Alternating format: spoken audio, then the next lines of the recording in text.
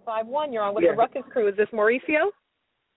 yeah, this is Mauricio, el maestro. Oh, El El Maestro. Maestro. Oh, welcome to That's the right. Ruckus. We gotta give you a proper greeting. All right. Thank you. There's so many What's people over there, huh? That's right. That's right. What's going on, El Maestro? We got news that you're right on the eve of signing a fight with the machine Lucas Matthysse that will land on the Canelo Khan undercard. On a scale of 1 to 10, how close are you guys to making this fight? Well, I'm confused at the moment now. It was first was Lon, the fight they were looking at for a rematch, and then I think like 2 weeks ago they told me that a Matthysse fight is possible as well, and maybe even on the Canelo card. So they said that they were going to work on that, and then time has gone by, and they were supposed to negotiate that and put Ruslan, in the back maybe for later. But now I'm hearing word that they're looking else with Matthysse with someone else. That's just stuff that I'm reading. Don't know if that's true. I'm gonna have to make a call out there, Golden Boy, and see what's really going on. But it was, that's the fight they were working for me. So it was feeling close until today that I heard some other news. Darn. I think we were But all I'm looking forward to pretty you sure. fighting Matthysse. Oh yeah, me too. That's one of the guys that I haven't fought. That's been out there, one of the tough hitters, an exciting fighter, and it would have been another guy, on a resume that's good. I think I've fought most of them, all the top 140. Matthysse is another one I wanted, and or even rematch with Ruslan. You can fight everybody twice. It doesn't matter. But I just have to see and wait. I think I'll find out within a week or two, and whether it's Ruslan or Matthysse. I'm thinking now. Was that Matthysse fight being negotiated at 147? It was said that Matthysse was going to move up. So were you moving up as well? Yeah. They said he was, he was on his after Postolo. He took time off and was thinking about coming back at 147, giving that a shot. So they were asking me if I'm willing to move up, and I've been making 140 for a long time, and I can move up 147. I could have done it a while back, but I said, with Matthysse, that would be perfect. I'd give it a try on there. If it's his first time, it'd be my first time at the top level, 147, and yeah, I was open to that. Awesome. With moving up to Only thing is now, 147. I'm sorry. Go ahead, Mauricio. Yeah, no. I just say not. I mean, if that's it's so right now it's waiting on Matthysse 147 or for my NFPA title to have 140 with Ruslan. I'm thinking so far. So just kind of wait back, get a couple of days go by, and then we'll hear back from them. Hi, Mauricio. Who would you consider your top 5 biggest challenges at 140 right now? Not that you've already faced, but that you could potentially fight. Well, the other ones that the ones I feel are left that I haven't fought 140 will have to be an Adrian Broner or Lamont Peterson. And now the future, a star that's coming up is Crawford. So I think those three are some dangerous 140s. There's nobody really else, and if there is, I think I fought him already. Yeah, you have fought a lot of them. Yeah, so my thing is fight them all, fight them twice. If nobody wants to fight at 140, I think the only one, if everything goes good, whether I fight Matthysse or Ruslan, there's still Crawford in the mix, so maybe do another fight at 140, and I think that'd probably be it. I don't know who else it would ever be to fight. I think, you got your Broner and Lamont there out with Al Heyman, and they're not really doing any business on this side, so maybe just, I guess, move up 147, and look for some fights there and start doing that. What are your thoughts on Victor Postol, the last guy to knock out Matthysse? I think Victor Postol is a good fighter, He uses his height and his reach. He has a good jab. He does some smart things in there, especially with Matthysse. He knew how to fight him when he wanted to fight. He tied him up, frustrated him, and at times went for the kill. And as you see, he pulled off the upset. So he's a dangerous fighter. I mean, would you be open to fighting him? Oh yeah, for sure. Oh yeah, I totally forgot about Postol. Yeah, that's another fight we're interested in. We don't know when. I mean, we haven't got offered Postol yet. I mean, he's the champion right now. I'm sure he'll be choosing who he wants to fight. And yeah, we're open to a Postol fight. I would love that fight. Okay, thank you. Hey, Mauricio, you brought up Terrence Crawford's name a few times, and Hank Lundy got the call, and he got the big fight on HBO, headlining in New York. Why wasn't that you? You beat Hank Lundy, and he ends up with the big fight. Why wasn't that you versus Crawford at the end of this month on HBO? The only reason he got the call is because I turned that down. That's the only reason Lundy got that call, Crawford was getting ready about 4 months ago for February bout. There were possibilities with, Pac-Man or whatever. And they gave me a call in the middle of January saying if I wanted to fight in the February. Was not in shape to get in training for a guy like Crawford at that time. And they were not offering me very much money to fight him. And it was in New York, and nothing was on my side.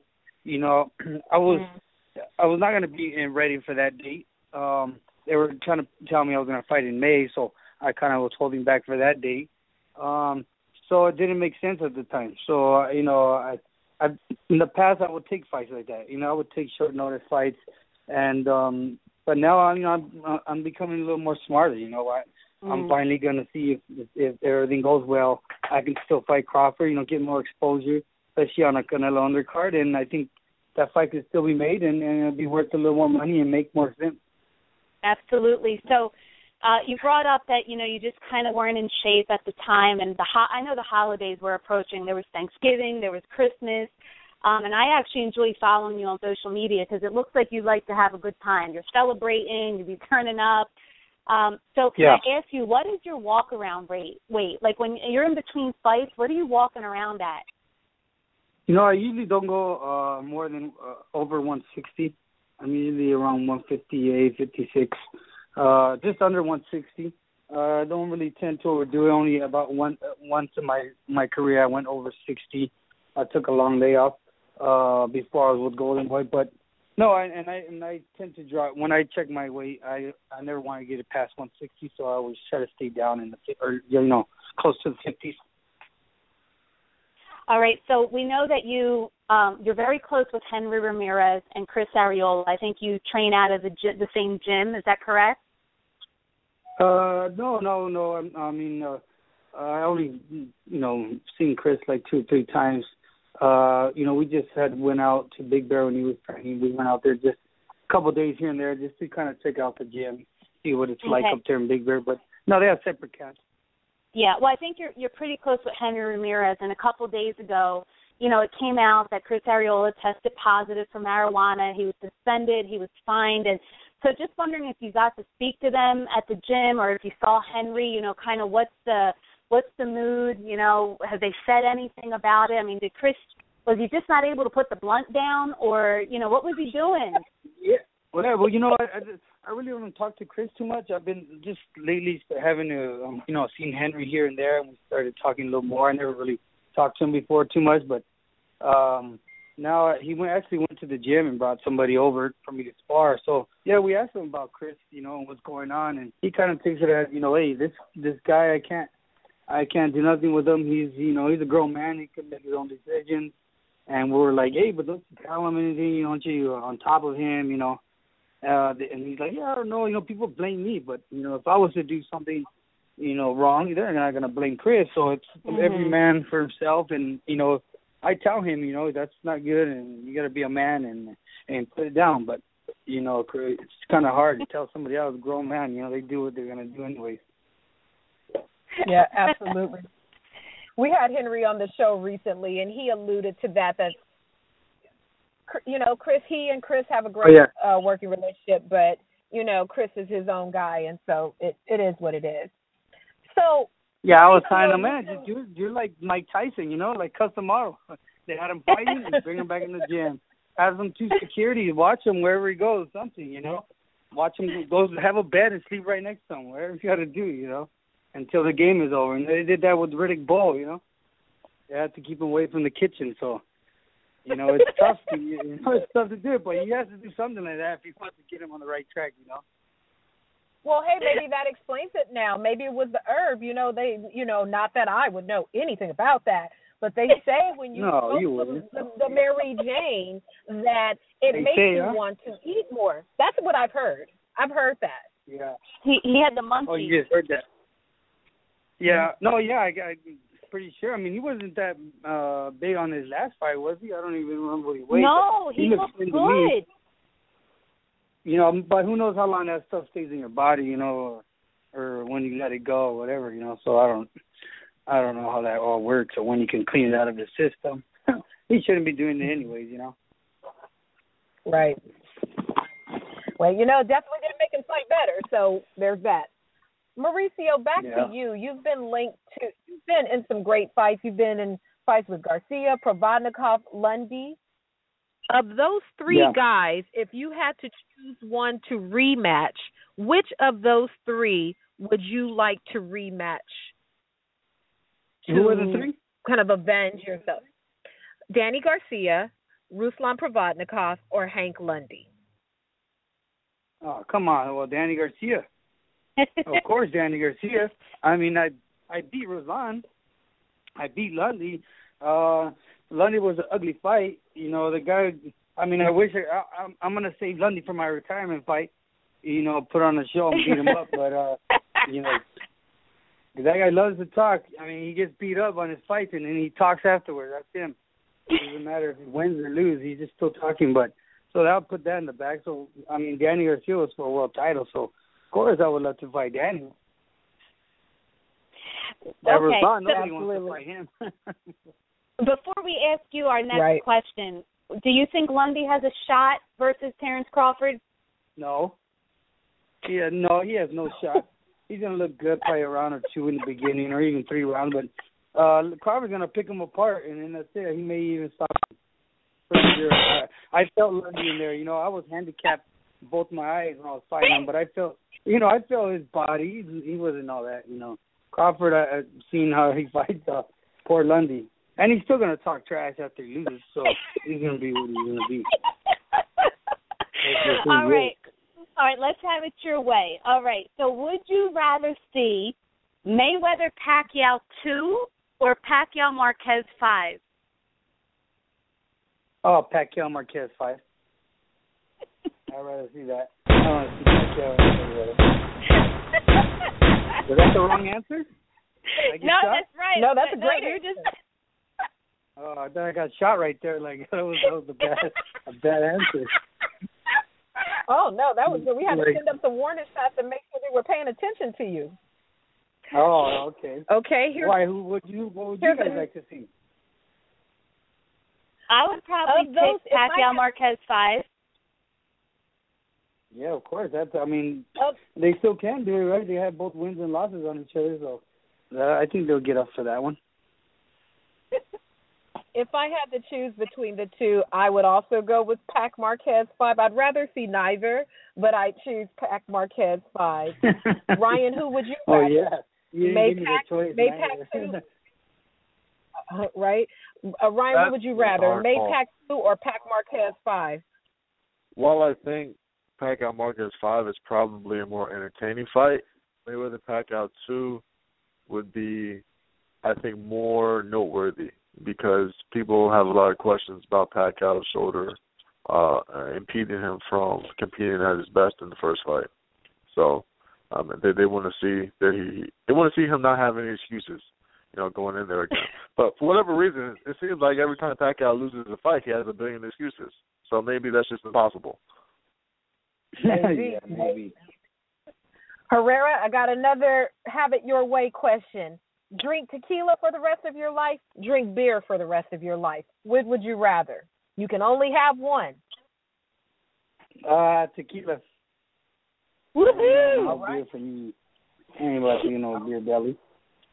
All right. Have it your way. Mariachi or banda? Banda. You could dance with banda.